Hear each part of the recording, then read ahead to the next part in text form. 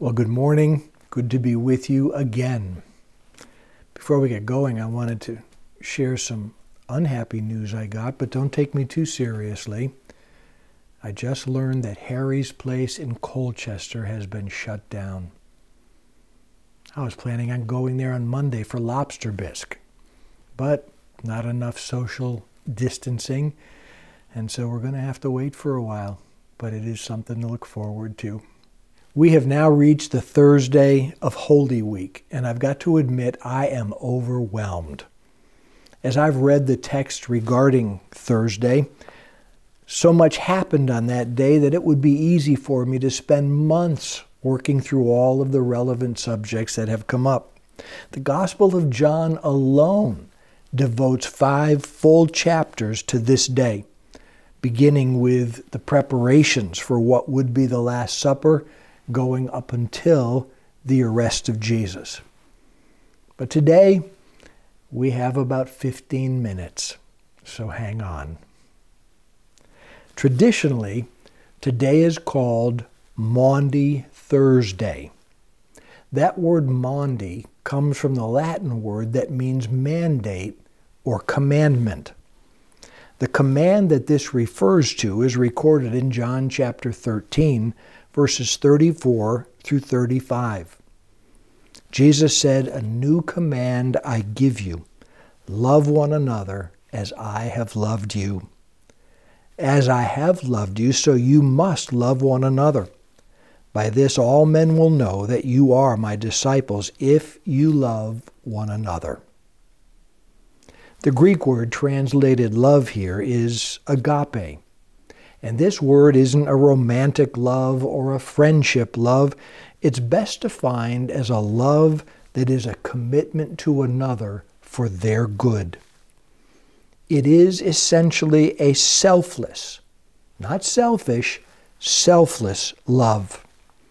As Jesus said, "As I have loved you, so you must love one another." Now that leads to the question, how did Jesus love us? Well, let's read John 13 together, verses 1 through 17. It was just before the Passover feast. Jesus knew that the time had come for him to leave this world and go to the Father. Having loved his own who were in the world, he now showed them the full extent of his love. Other versions will read, he loved them to the end. The evening meal was being served, and the devil had already prompted Judas Iscariot, son of Simon, to betray Jesus. Jesus knew that the Father had put all things under his power, and that he had come from God and was returning to God. So he got up from the meal, took off his outer clothing, and wrapped a towel around his waist. After that, he poured water into a basin and began to wash his disciples' feet, drying them with the towel that was wrapped around them. Now, the next number of verses center on Jesus' drama with Peter, who didn't want his feet washed, but his whole body. But we'll skip that and jump to verse 12. When Jesus had finished washing their feet, he put on his clothes and returned to his place. "Do you understand what I've done for you?" he asked them. "You call me teacher and Lord, and rightly so, for that is what I am. Now that I, your Lord and teacher, have washed your feet, you also should wash one another's feet. I have set you an example so that you should do as I have done for you. I tell you the truth, no servant is greater than his master, nor is a messenger greater than the one who sent him. Now that you know these things, you will be blessed if you do them." Jesus said, "I tell you the truth, no servant is greater than his master." That word servant is the Greek word denoting slave. Foot washing is a slave's duty. It's the lowliest household duty. And Jesus was willing. For Jesus and for us, to serve as slaves requires a confidence of identity. Jesus knew both who and whose he was. Confidence of identity must precede humility of service. Jesus, verses 3 and 4, knew that the Father had put all things under his power. He knew that he had come from God. He knew he was returning to God. And so he got up from the meal, took off his outer clothing, and wrapped a towel around his waist. Knowing who we are and whose we are, and knowing our eternal destiny gives us the freedom to serve, gives us the freedom to walk in humility, gives us the freedom to take up the towel and basin and wash feet. Now, I'm not talking literally, although who knows, God may put us in a place where that happens. My eldest daughter, on a missions trip to Malawi, ended up washing the feet of villagers who were plagued with mites, and they were medically treating feet. She washed the feet of a whole lot of people. But listen, we gain our freedom to serve, whether it's the washing of feet or engaging of other acts of love, by knowing who we are. And we are children of God. We are daughters and sons of the Most High God, and our home is in heaven. That changes our perspective and gives us great freedom to step out and serve the Lord, and through serving the Lord, serve others. When Jesus had finished washing his disciples' feet, he said in verses 15 to 17, "I have set you an example that you should do as I have done for you.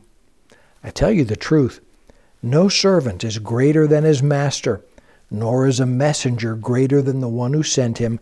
Now that you know these things, you'll be blessed if you do them." Jesus here gives us a classic if-then promise. If you do this, then you will receive this.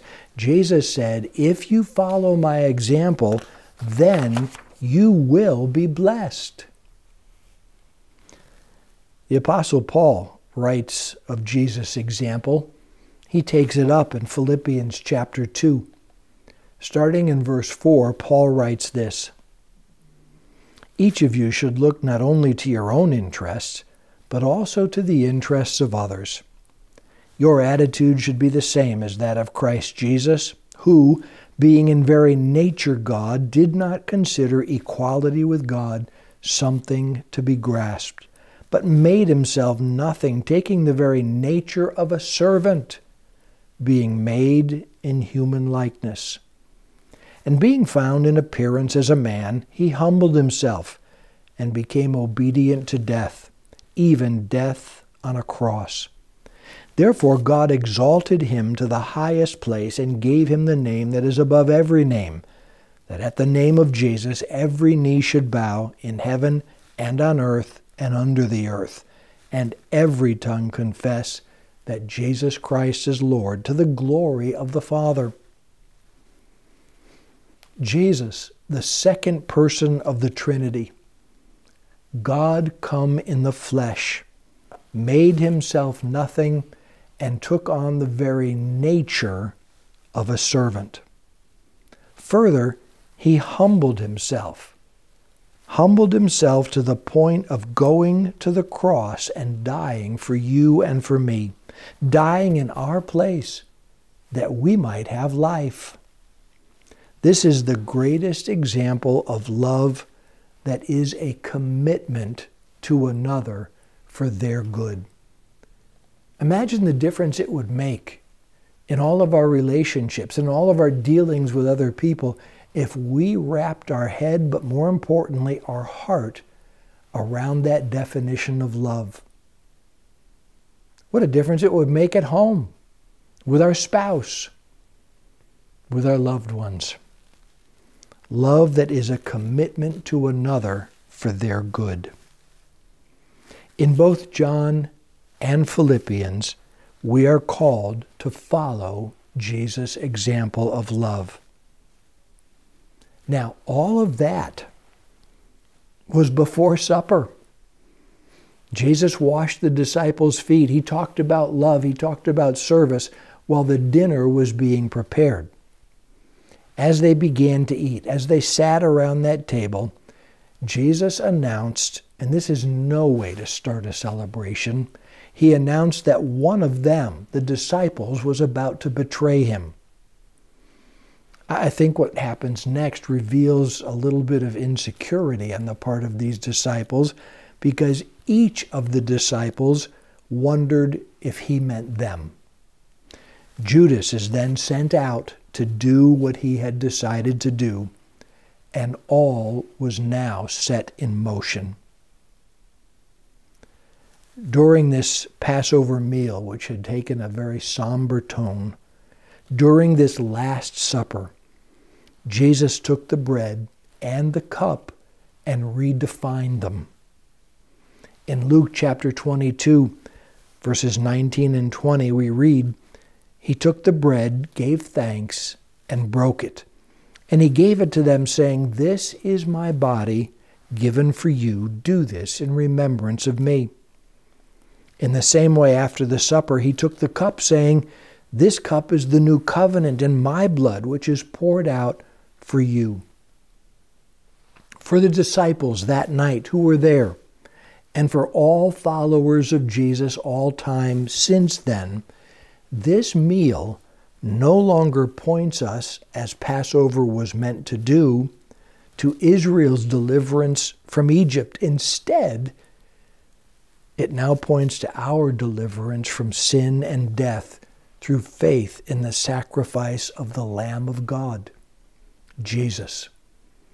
Whereas Israel had to sacrifice a lamb over and over and over again every year, Jesus was sacrificed once for all. He died on the cross, bearing our sin, paying the price our sin demands, which is death. This would be made horribly and wonderfully clear tomorrow, a day that is now called Good Friday, when Jesus, out of his love, his selfless love, his love for you and for me, shed his blood and died on the cross that we might live. Amen, and God bless you.